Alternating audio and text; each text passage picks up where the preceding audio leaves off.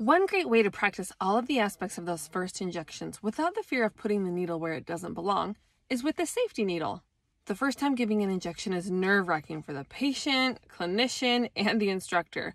So the safety needle is a tool that helps beginners bridge the gap between the textbook to a live experience.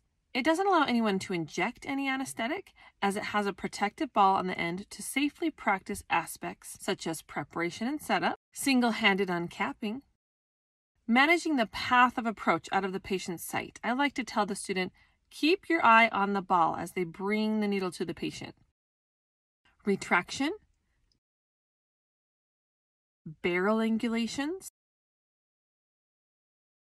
hand stabilization, bevel orientation, which you can practice by lining up that red dot on the ball.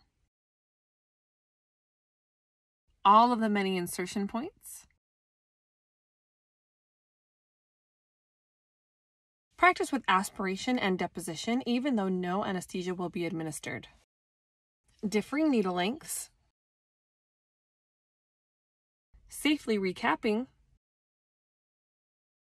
And last, proper disposal.